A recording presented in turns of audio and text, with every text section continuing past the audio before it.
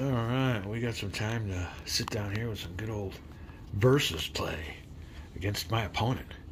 And we've had our first rule conundrum. It didn't take long. But, and the problem is this hex right here. And you can see it's all water hexes here. And if it's a fat hex, it's usually called a lake.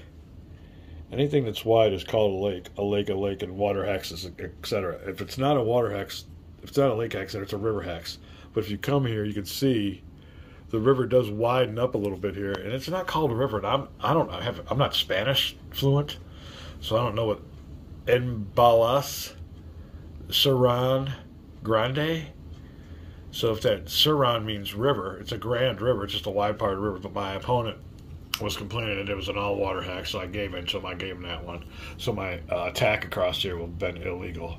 Would have been a cheating attack. So went ahead and took it back. Insurgency units now can attack across all river hex sites, but I had a regular Libyan unit participating in attack, which he says was illegal, so we'll give him that. We'll call this a lake now. We had to redo the attack, same results, just had to do it with my insurgency unit, although the Libyan unit had to do a soak-off attack, and he got eliminated, which gives him another victory point right there. So my main goal of this attack, though, was to eliminate his paratroop unit. I'm trying to go after those paratroopers and special forces. So in a way, I had to switch off a regular Libyan unit for a paratroop unit. I'll take that any day. So insurgency units, unfortunately, cannot advance after combat. So this hex where I had my Libyan and insurgency unit was illegal. So we're just mucking our way through the rules, a little bit of legalese. But we were waiting for his results. And this is what's going on with the El Salvador Civil War. It is his turn, and we're going to see what kind of damage he can do. It's time for him to go on the offensive. He's got some very capable helicopters here. He's got some real good attack helicopters here. 1, 2, well, that's a Huey. That's a utility helicopter. But, yeah, he needs to start making use of some of these anti-aircraft units. All kinds of units that have just been sitting there, so I don't know what his strategy is, if there's rhyme or reason to it, or if he's just messing with me. Maybe he's a troller, a channel troller. All right, we'll be back. All right, we are back with some Central America and some Salvadoran Civil War. And it is the, we are on the Allied ground and air stage. It is a regular ground movement stage. I'll show you the board, tell you what everything's about. Those white dots, them are on top of brigade-sized units, and my opponent has to roll the dice on 1d6, and he has to get a even number to be able to move those units. If he gets an odd number on that roll, they have to stay where they're at, so he's got certain criteria he has to meet at the beginning of this scenario. Now he also has, on turn 3, a 16-unit limit. Turn 1 was 8 ground units he could move, turn 2 was 12, turn 3, which we're on right now, is 16. So right now he has moved, and I'm keeping track of them on a die here, 5 units, and you can see the ones that have turned sideways. Now he forgot about stacking limits, which is fine. I went ahead, when he retreated into this air group hex, but that would have violated stacking limits, so I could have been a dickhead and waited for the end of his turn and eliminated his units, but I just politely reminded him and moved his units here to a legal spot, or else he would have lost that unit for overstacking penalties. He did that on a couple spots, but I let him know. And that, like I said, in a real game, you don't do that. You get those limits. Yeah, some people might not have mercy if you're playing certain opponents, but yeah. And then I think I forgot what other unit here. I think it's this R&R unit he placed on an illegal spot. So I emailed him, and he had him corrected, which is cool. So we'll do that now. I don't know if I have any mercy next time. I done told him once. All right, there you go. Units with the white dot on top of them are brigade-sized units that need to be rolled and get an even number. So he successfully rolled for that unit and moved it on up. Orange blocks are victory point hexes. I forgot to put orange blocks on the ports. If I get next to a port, or not next to a port, actually control a port, I'll get a victory point. So all the orange blocks are communist victory point hexes, and white dots are on top of units that have to roll before they get activated. And here's the situation. Now, he has got artillery, he's got engineers, he's got attack helicopters. He should be trouncing me in this game. Unfortunately for him, he didn't take advantage of that. I don't know why during his first turns, but right now we're on a low cloud cover turn. That really don't have any effect, though, on his helicopters and air units. The only thing that has an effect on is aerial counterinsurgency. So it's hard to see those units gathering in the jungles or whatever they're gathering at with that low cloud cover. I guess they could fly above it for any other missions or whatever, but no aerial counterinsurgency during the turns with the blocks on them. We are done with Wellington's victory. That is a great game, and like I said earlier, I kind of maybe poo-pooed that game because I thought it was a goofy video game, and it is kind of graphically primitive, but you don't need much on that game, and it makes up for it on everything else. So highly recommended. It's by Hex War, or I'm going to say Hex War. Maybe it's Hex War Games. It's on Steam, and it's cheap. I think it's only like maybe $3-4, and if you wait for the sale, they sell it to you for $1. But it incorporates all these moves here on a regular game. But the best thing about that game is, in computer games, is they don't let you make illegal moves. Like if this guy was going to overstack, the game would have told him, you can't do that. So that's one good thing about the computer games. You ain't got to really worry about making illegal moves because it won't let you. Like I said, everything's incorporated, and that was a great game. I just, like I said, hold on a second. Sorry about that.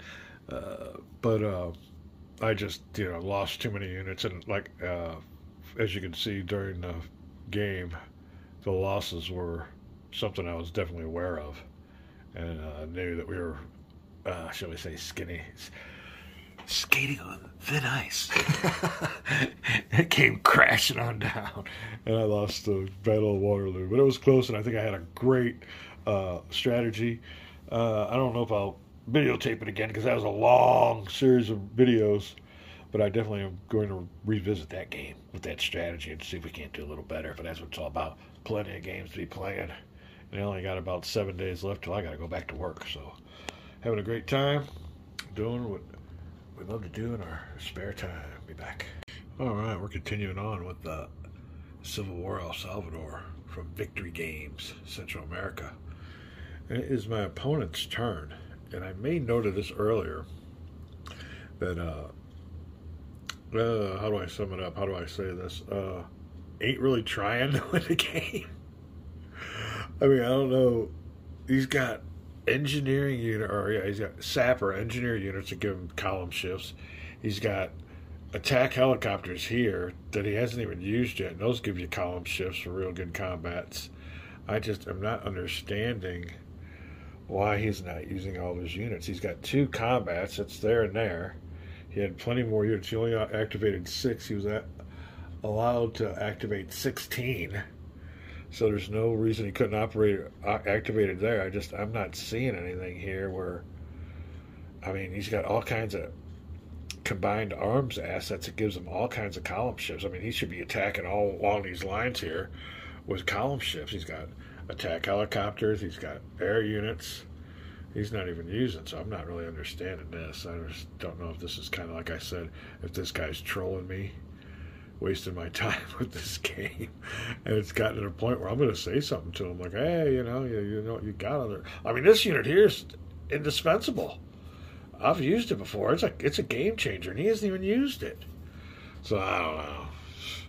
I have no idea. I mean, it's true.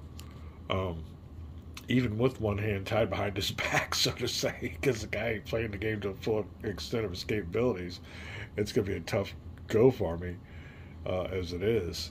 And if he was going to, or if he would employ all of his assets, it'd be a cakewalk for him. So we will see it. We will carry on. But he's got 2 attacks going, and we'll give you a drop back and land. All right, yeah, we'll continue with the combats here, but I had to send him a vlog. I mean, this is column shifts, artillery's column shifts, engineers are column shifts, he's got special forces. I mean, I guarantee you the guy ain't, you know, what would I politely say? He seems to be pretty bright, I guess. I mean, I guess maybe he's not the sharpest tool in the shed, but I just got done emailing him saying, dude, you should have 5-to-1 odds, if not better, with all these column shifts. He just had 16 units he could activate, and he only activated 6. I don't know. I don't know if I'm being punked or what. I mean, I don't mind winning a game, but I want to win a game against a good opponent. There's no way. I told him, I go, you got Cobra gunships here you haven't used. I don't know. Maybe it's what style the guy plays, but yeah, if I was playing myself, it would have been a lot more of a blowout for the Salvadorans. That's another thing I added to him. I go, dude, I should be nowhere near this close. This game, it should be a Salvadoran blowout. But we'll see what's up. I'm going to continue with the game. And maybe I'll scoot on over to the Empire to Sun table. We got some Empire to Sun going, but I got to get this game going with this guy. I told him I'd give him a vlog, and it's been over a week. I've had stuff going on at home, though. Some home crises, but we're going to see if we can't get this pushed through. Just want to make a note of that, though. That's just kind of weird. All right. It'd be a beautiful morning for wargaming because it is so cold, rainy, and shitty outside. Oh, I love these days. They got wargaming written all over them. So we're going to get back at it today on both of these tables. I did hear back from my partner on this game, and I kind of inquired as to why he wasn't using all of his assets, and he had a lengthy response. And my response to his response was wise policy. So he's got there's a method to his madness. I was just kind of a little bit curious, but after he talked to me and told me that, pointed out that he could be losing victory points by attacking instead of gaining, and that's a iffy, either or. But that's the way he wants to take it, and we're going to go ahead and continue with this game and enjoy our last week of gaming season. Be back at it March 20th, weather permitting. Be back. All right, we're continuing on here, and this is what he's got going on. Oh, I moved a bunch of his units up here. He's got insurgencies. We'll show you who he's got in the hex. And in this hex here, he just barely made stacking limits. He forgot about stacking limits in other places, but we'll take care of that later. But he's got a company here. It only counts as 1. You're allowed 5 stacking points in a hex. These other units here. Now, this next unit here has a white dot on it. It means every time it wants to move, it's got to roll. And it can only move on an even number. All right, so he's got this unit here. Now, this unit here is going to be his soak-off attack unit. What he's got to do in this game is attack all adjacent hexes. So this will be one of his units that's going to be participating in the attack, I believe. Oh, put these boys all back here. There you go. You definitely have to have wargaming coordination, where these things come in and play with some of this. I bet you somebody with Parkinson's or something could not play this game. That's bad news. You do have to have almost got to be like a surgeon with your moving skills. Okay, well, he's using artillery, so I guess he'll go. Start with an R for artillery, so that's good. So I guess he's going to use that unit that I just showed you there. And on this one, why would you use artillery? I would have used artillery for the other attack, but whatever. Okay, he's going to use this unit here, so. Oh, I see what's going on. Well, how could he do what? I don't understand. All right, so he's going to have a soak-off attack, which means. Oh, wait, hold on. Does he have artillery here? No, he don't. I got to figure out what he's doing with this attack, or where he's attacking. It says start with hex, a soak-off attack at hex 111. So this is hex 111. I don't know if it'd be a soak-off attack if he's using an artillery in here. What else did he say? 1 for 1, R for artillery. All right, maybe he's just going to attack using his, and that's another thing. You'll notice on my vlogs, I'll put what hexes, what units are attacking from what hex to what hex, and what units are defending. I'm trying to figure this out because he's not telling me. I'm very specific on my vlogs. I would be saying that attack is coming from this hex to this hex involving these units and this unit, so I don't know what he's doing here. I guess he's just using that artillery unit. So let's see. Let's guess that he's attacking from this hex to this hex, using just one artillery unit, and he does use close air support. So that'd be he's right. It's a 1-to-1 attack. Oh no, I got a 2 there. Yeah, hold on a second. He's got to be using some other units from another hex to make it 1-to-1. And that's just it. He's not telling me what units he's using. We'll be back. All right, note to Vassal players. Be as specific as possible. I'm emailing him, trying to figure out how his attack's going. I don't know if he knows that this unit over here's got a 2 attack factor. I figured it out myself, where it would have to be this unit here, this artillery unit, and this unit here. That'd be 3 attack factors attacking my 2. I'd give him a 1-to-1, but he, like I said, I got to figure this stuff out myself. He should be telling me what units are here. So anyway, I've gone through everything. I think that's the only way he can get that attack going.